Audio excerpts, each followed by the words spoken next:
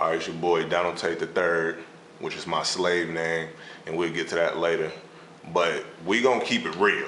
When I talk, it's just gonna be real. I'm gonna be doing this with my wife, and she gonna ask all type of questions because a lot of things are going on in the world, and people not keeping it real. Everybody one-sided, and nobody's telling the truth. It doesn't matter whether it's a YouTuber or somebody from Fox News or CNN, they're all liars. So we're gonna talk about everything in the world and we're gonna keep it real. So what you wanna talk about? What is your perception on the whole Black Lives Matter? Black Lives Matter. Wow. Black lives do matter. They do matter. I think that movement is very important, not because I'm black, and we're not black, we're actually brown skinned. We're gonna get into all that, but that movement, it matters. It matters because we have to focus on the issue, and the issue is that more black people are dying than whites.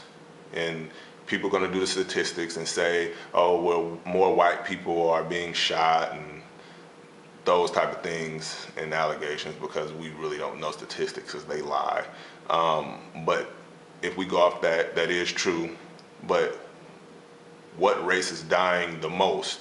And that would be blacks. So that's why Black Lives Matter, because we're dying. We're just not getting, a bullet in the knee. We're getting bullets in the head, and it's just uncalled for.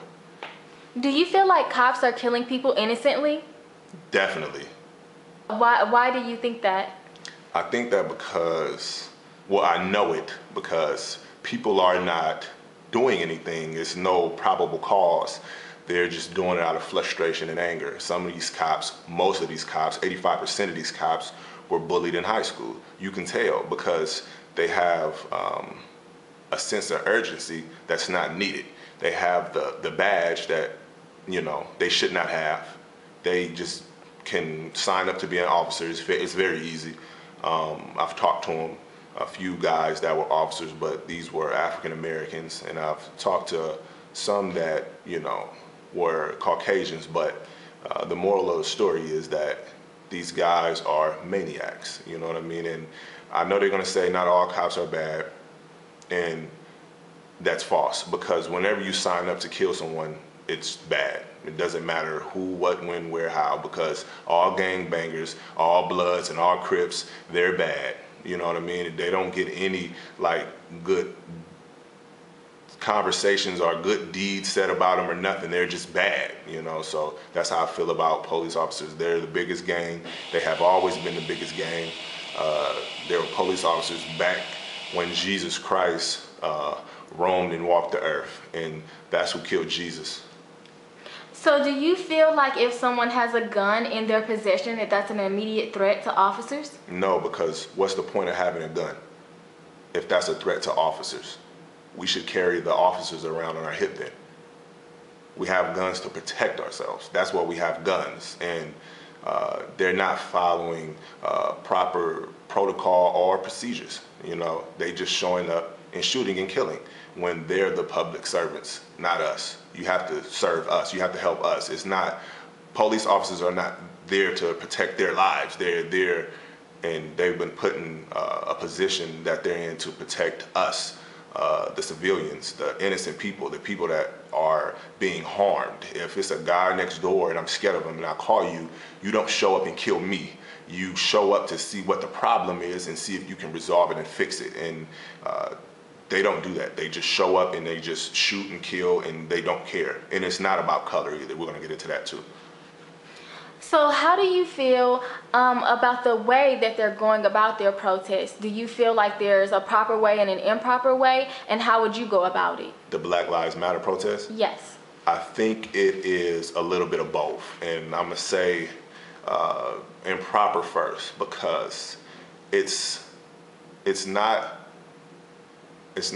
what you say, it's how you say it. And it's coming across as if only Black Lives Matter. And because if I was out there protesting, which I need to be, but I feel I need to do more, and I have to say every life does matter. But when you say only Black Lives Matter or Black Lives Matter, that's just it's not good. It doesn't resonate to the other races. Why would someone want to help you when you say only my color matters? And then those are the ignorant protesters. You got people saying all the whites in the back. That's just ignorant. Why would you? Someone's there to help you. Why would you say all whites to the backs and blacks in the front? Like that's segregation right then and there, and you're being hypocritical, and that is causing stir around the country, and they know it. And it's people out there that's just, they're doing that for themselves. You know, those people are angry that their lives not going the way it should be going, and they want to point the finger at the so-called white man, and that's not right. Now, the positive thing about Black Lives Matter is that they go out there and protest and stick up for black people, which they need to do, and I definitely commend them on that, and I recommend that. I recommend that everybody go out there and protest and stand up. We have to stand up because those people cannot die for nothing. You know, I've seen all the videos. I actually talked to my wife about it. This was years ago, and it was a prophecy because I've seen it. And things with cops and stuff like that happened to me, you know, and I knew it would only get worse because when you study them and you know the history of cops and just the government, you know, actually cops are just children. They're children of the government. You know, they do what their dad tell them, and the government tells them to do that. The government says it's okay to kill, you know, kill them. You know, we have to have the almighty power, all the power, we need it all, you know, and if they show any restraint or they go against you, just kill them because they're not needed, and that's not right, and 100% of black people are dying. Do you feel like the name of the protest should be changed from Black Lives Matter to All Lives Matter? No, I don't, because that defeats the purpose of black people dying. We have to acknowledge that and understand it. Black people are dying, you know, and it's not a game. And I feel as though Fox and CNN and all these other corrupt news stations, they're pumping it because they need to stay alive. They're literally vampires to the Black Lives Matter movement because they're just sucking the blood out of them to stay alive. They're vampires, and we need to stop talking to them. We need to just don't even mention them. Like, forget the news, forget Fox and all that. Like, they're just demons, and we know that. But no, the name should definitely stay the same. Why do you feel as if all cops are bad? Why do I feel if all cops are bad? Because like I said, if you sign up to kill someone, I feel you're just bad in general, because in the Bible, it makes no exceptions for killing, you know, and I'm a spiritual person. So, but if you do it worldly and you need protection, you know, cops have to put their lives in danger to save others and things like that. Worldly, that would be a good thing, but it's not. And then the cops that sit there and let it happen, they're just as worse as the cops that's doing it, because to me it seemed like they're getting some type of enjoyment out of it, you know. And why don't they fear for their lives when the cops is shooting innocent people? I know if I was next to a killer and I wasn't a killer, I would be afraid. I don't care if that's my brother, friend, I don't care if that's my wife, whoever it is, I know I would be afraid and I would do something about it. But they don't. They justify it and they lie.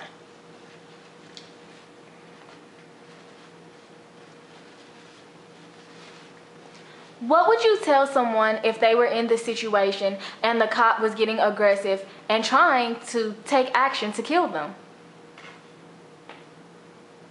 To be calm, to be still, don't move, play by their rules for the moment, because if you play by their rules for the moment, you can see the next day, you know. And I understand that people, you know, they're tired, they don't want to follow the rules because the rules have been altered and broken by the people who set the rules. You know, rules supposed to stay in place. You know, you can't change rules, you know, and that's what they do. So I would tell them just to play by the rules, but if you fed up, I understand, and you do what you got to do. So just don't risk your life. Just go with the flow, do what you're supposed to do, and then take proper actions after. Yeah, that way we'll have your back. You know, we need to keep you alive. We need to keep people alive. You know, black or white. It's not a racial thing.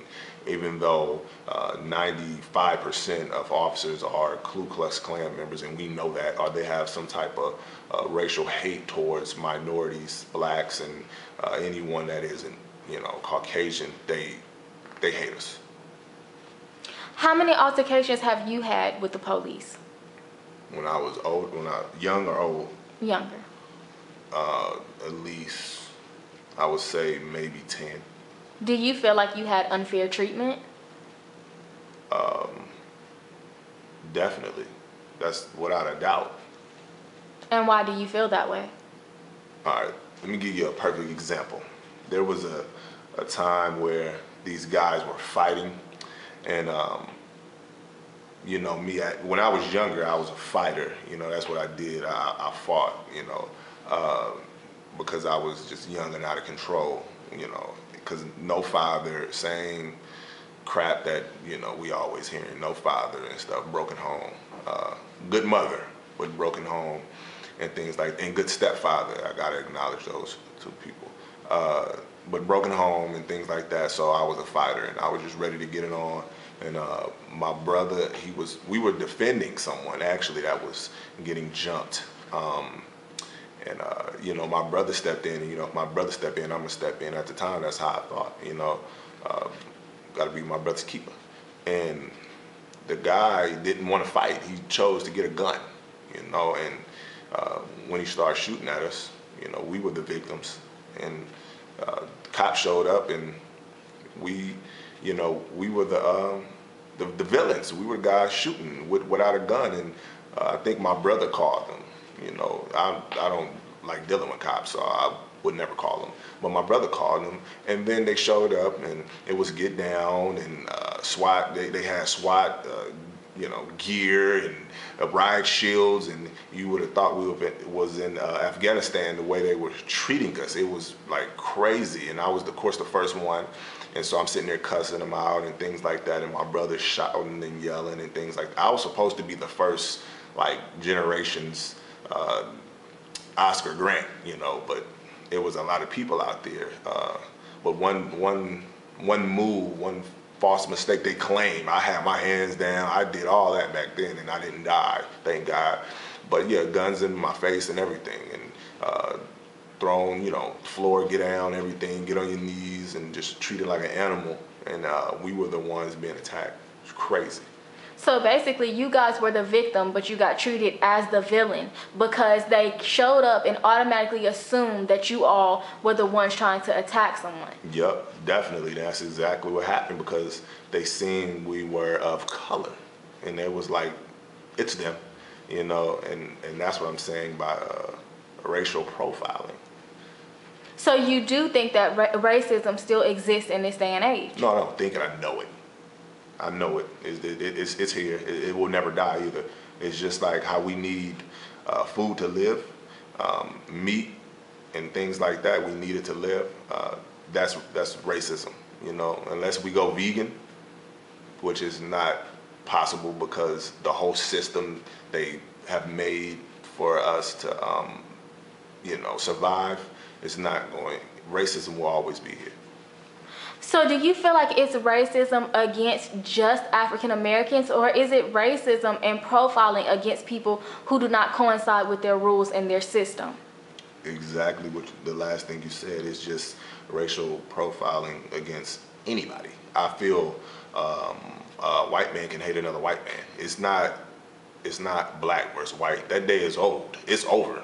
Like, it's if you are not being controlled, then you're just automatically the bad guy. You're the villain. You're the terrorist. It doesn't matter what you believe in and who you look up to. If they're not being controlled by the government, then you're the bad guy. You're the guy that needs to die or be locked up.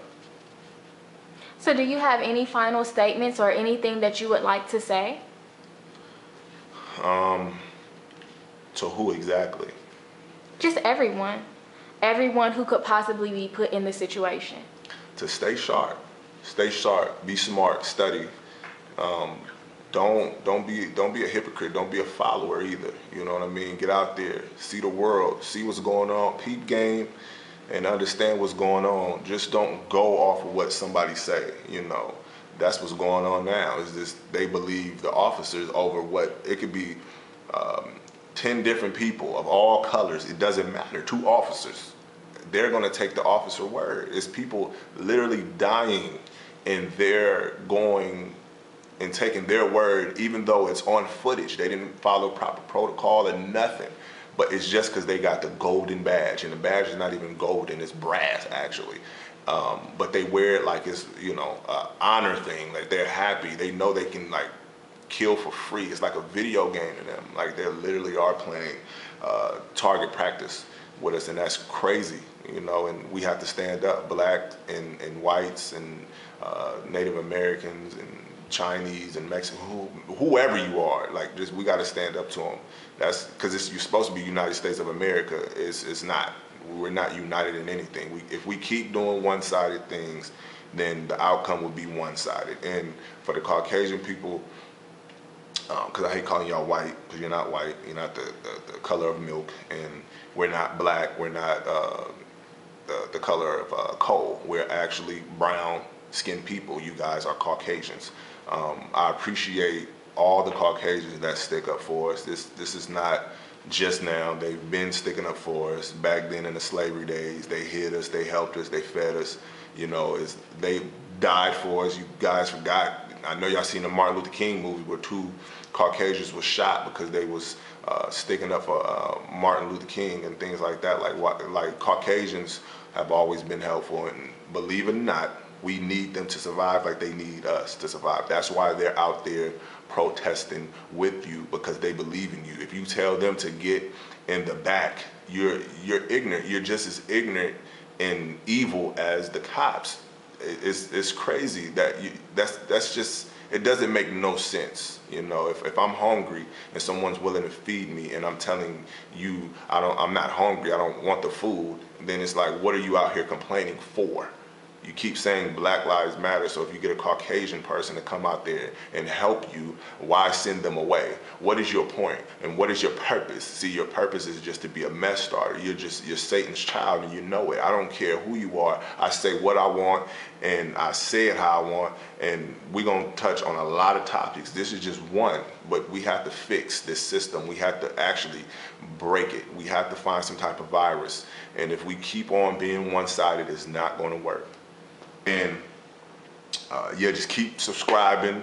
It's gonna get real and real. I'm gonna talk about everything. I'm gonna talk about me not rapping, me not hooping. I might rap, I might hoop. I'm gonna talk about my wife, relationships, women. This is just my point of views. I'm not saying I'm God or nothing, but somebody has to be the rational one. And I go across all these videos, and you know, seeing these people die like that, even the animals, you know, they just woke a sleeping giant, you know, and I'm not going to sleep easy. I'm not going back to sleep easy, you know, so y'all subscribe. I appreciate everything, all the comments, especially if it's positive. Keep them coming, keep sharing it. Whatever y'all feel I need to talk about or y'all want to talk about, put it up. We read comments, we comment back to people. Me and my wife, she's gonna be in the video sometime. She's the one narrating the stories and things like that. I'm just giving my opinions, and she's the one asking the questions and things like that, and it'll be vice versa. You know, just stay tuned. We need positivity. We need to change as people, and I'm gonna show y'all, you know, how to do it. And if you have any input, I'll take that too, because I'm a wise man. I listen more than I talk, but I've been listening for 29 years, and it's time for me to talk. So, you know, just stay tuned.